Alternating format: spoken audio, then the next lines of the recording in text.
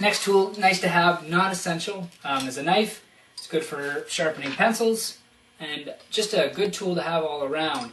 It's what kind you buy is totally up to you. You can go with an Olfa. This one's a Stanley. Possibilities are endless. A knife's a knife, and this is just a nice one to have.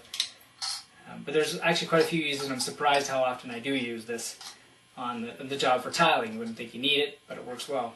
And a pencil, for obvious reasons, marking your tile, marking out your lines. Always have one. I just keep one on me at all times. You can use, this is like a carpenter's pencil. This is the kind I use. I just find it's a whole lot easier to keep on me, because if you set your pencil down, chances are it's not going to be where you need it the next time. So that's why I have these small ones. Just stick it up in my ear, and it works well. If you have a pile of tiles that you know you're going to constantly, you can use one of these, because they don't dull as fast. With these, I'm sharpening a whole lot more. This one, because the lead is a lot thicker, it doesn't dull as fast, which can be nice, especially if you're working on concrete or doing a lot of marking on tiles. So there's good and bad to both. That's your pencil, and here's your, sorry, I got some chalk on it, some 6-in-1 tool. This one is actually a painter's tool, and an essential tool in my mind when it comes to tiling. Actually, any kind of construction I do, I use this tool. I've had this for quite a while, and it's gone through the test of time. It's made by Richard. They make some great tools, and this particular one is my personal favorite, one of their best. They call it a 6-in-1 tool. I more call it a 100-in-1 tool. It has so many uses you can't even imagine what you can do without it. What you used to do without it when you didn't have it. It's like $6 to $8, something like that. Works great.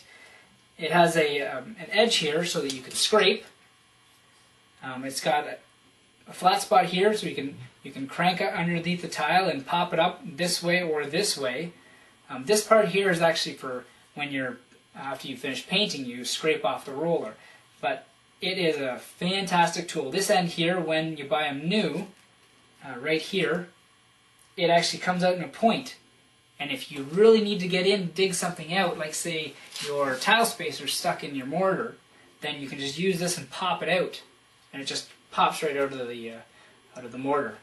You can use other things as well, but this tool you pretty much leave with you at all times. Like your pencil, I just always have this in my pocket. I always wear khaki pants due to the fact I have so many pockets, and I like to have things that I usually have a tape measure in one and a 6-in-1 tool in the other, and that's kind of my essential rule.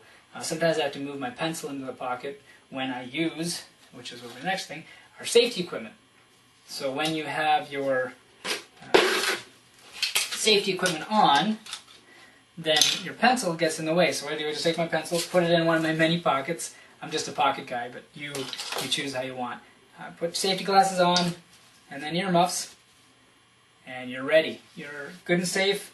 When you're using any of your cutting tools, not your breaker so much, it's not really that dangerous, but when using any of your high-speed cutting tools, whether it be your wet tile saw or your angle grinder, then you really must wear these. You have to wear them. It's too dangerous. You only have one set of eyes, and after that, that's it. So just be really careful. And your hearing too, believe it or not, can do a lot of damage. I've actually ruined my ears just a little bit due to kind of ignoring this rule, and I regret it, but I want you to learn from this mistake. So just remember to wear those. I also have my knee pads on. I'm just wearing them right now to save my knees on this tile. Another essential. Don't do anything without it. Just cheap knee pads work great. I've actually bought the higher end and found that they were cumbersome. They were too big, too bulky. You know, they look great on commercials or on advertisements, but I personally didn't like them that much. Just a simple foam. The ones I have on, I believe, are just like gardeners, but they work great. They've lasted the test of time.